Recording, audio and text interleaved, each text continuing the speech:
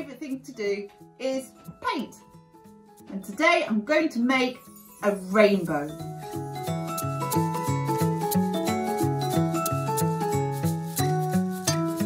To make my rainbow, I've been around my kitchen and collected some things I can use to print with.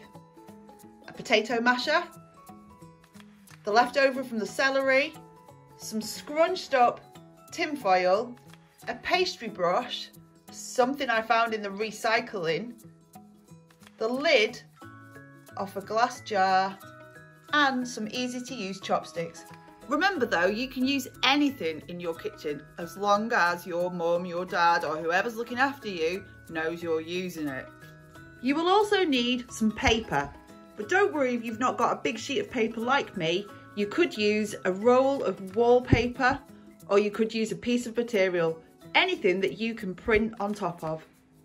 You will also need something to put your paint onto. I've used some of my little plates, which I'm going to wash after because they will get covered in paint. So that I don't get my clothes full of paint, I have put on my art apron. You could use an old t-shirt or a shirt just to protect your clothes. These are the colours I'm going to use for my rainbow. Red, orange, yellow, green, blue, pink and purple. If you've not got all the colours of the paint that I have, you can mix paints together. Using primary colours, we can turn them into secondary colours. If I mix red with yellow, what colour will I get?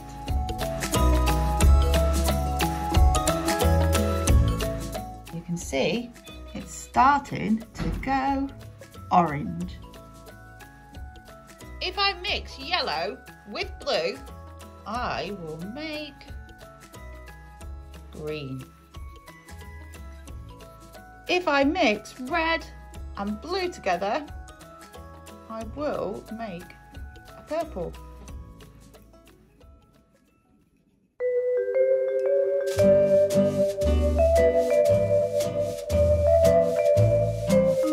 I'm going to draw my first guideline for the red, so I'm just going to draw the shape of the rainbow. Red. My first colour is red, so I'm going to use my potato masher. I'm going to get lots of paint on there.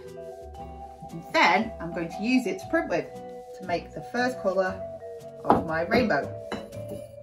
So I'm just using that first line as a guide to the top of this rainbow.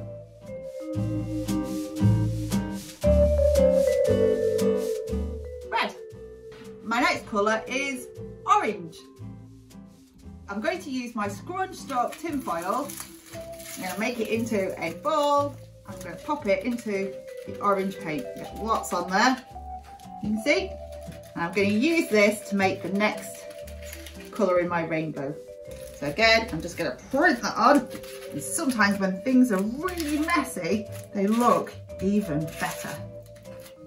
I'm going to show you that. I've got red and orange now. My next colour is yellow. Yellow. I'm going to use the end of my celery and I'm going to just dip that into the yellow paint. I'm going to take a print to make the yellow section. So back onto my rainbow. I'm just going to print that on. I think this one is my favourite pattern. There we go. The next colour I'm going to use is green. Green. So now I'm going to use the top of a glass jar. I'm going to dip that into my green paint, like so. And I'm going to pop this on. Now my space is starting to run out, so I can just go over the top of the other colours as well. It doesn't matter. I'm going to show you this so you can see what I've done now. My next colour is blue.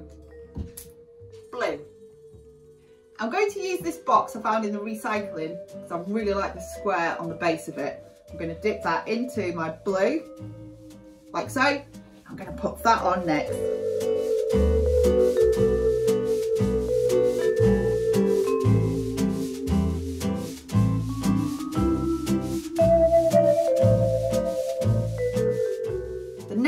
That is one of my favourite colours, and this is pink. Pink.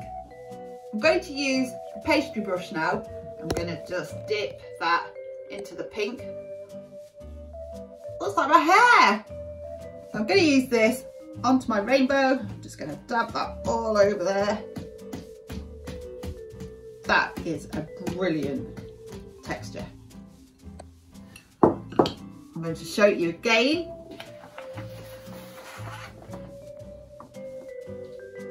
The last colour I'm going to use is purple. Purple.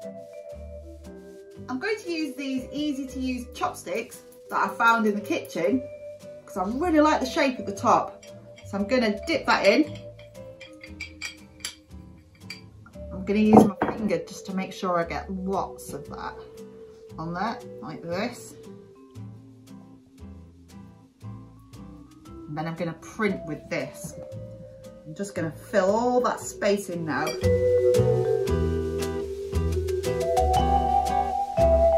I'm even going to put my fingerprints in there as well. And I'm going to show you the finished piece, my rainbow.